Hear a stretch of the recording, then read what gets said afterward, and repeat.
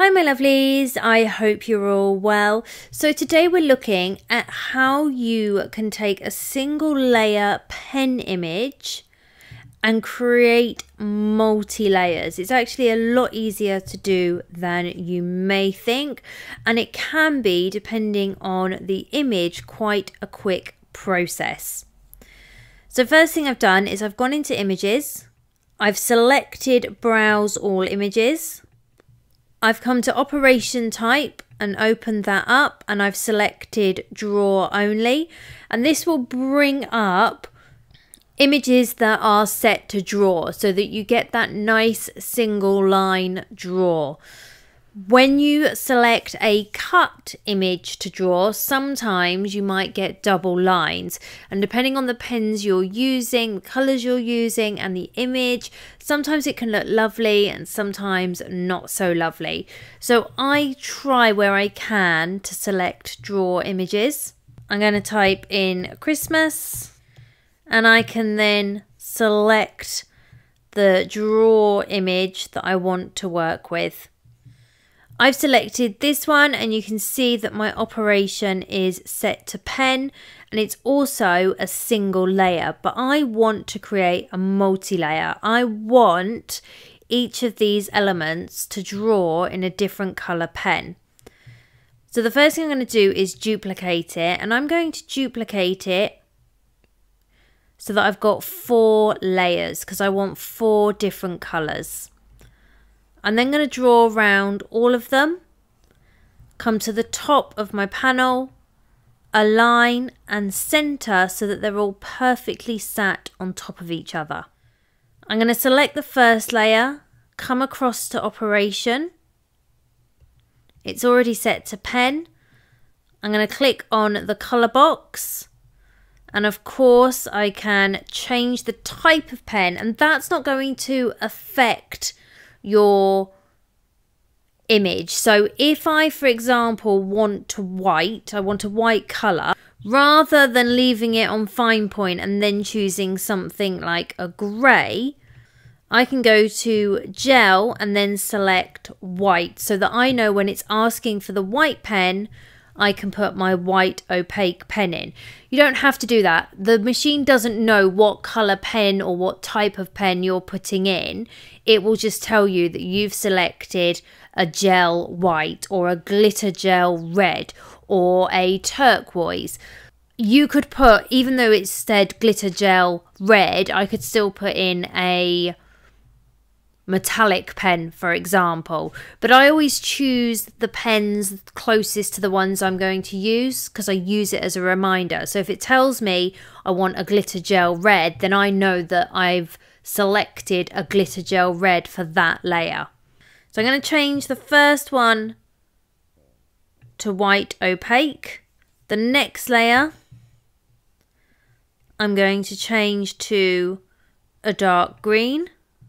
The next layer I'm going to change to a light green, and the last layer I'm going to change to a red. And of course we won't see them because we've got those other layers on top, but if I hide those other layers we can then see each of our colours. So I'm going to select my white opaque layer first, and I'm going to come to the bottom of my layers panel and open up my contour. I'm going to hide all contours. This is for Windows and Mac. I will show you how to do this in iOS as well on the next video. I'm going to hide all contours, and that will take away all of the contours except for the top one. I'm going to bring back the areas that I want to be white, and I can then remove that top layer. When I close it down, you'll see that just the middle of my berries are now white, but I've still got all of those other layers underneath. So if I click on the next layer, which is the dark green, and I open up my contour, again, if I hide all contours because it'll take away everything but the top one, I can then select my outer leaves, and because the top is an outer leaf, I can leave that. I can then close contour down, and again I've got the outer of my leaves in dark green. Next layer is my light green. I'm going to open up my contour. This time, just to show you, I'm going to take away by clicking the areas that I don't want to be light green. So I'm leaving just the inside of my leaves. And again, I can close that down. And you'll see that I've then got my red berries. However, if I hide everything, that red layer is still intact. It's just that those other colours are sat on top of it. If I leave my red layer as it is, the rest of those pen colours are going to go over it, and it's all going to get diluted and murky in colour. So we still need to take away those elements that we don't want in red. So I'm going to select my red layer, open up my contour. Again, I'm just going to hide all contours, bring back the areas that I want in red, and then remove that top layer. You can then see that I've got all of my colour layers in pen, and they're each got their own individual elements. Now, if I simply just go to make it,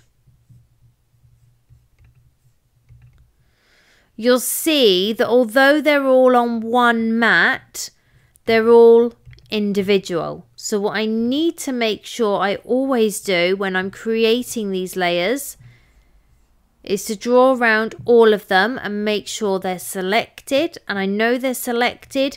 In live Design Space, they go a dark grey. In beta, they'll go a kind of greeny colour.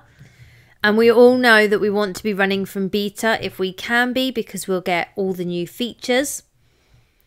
We're going to come down to the bottom of our layers panel and attach. If we now go to make it,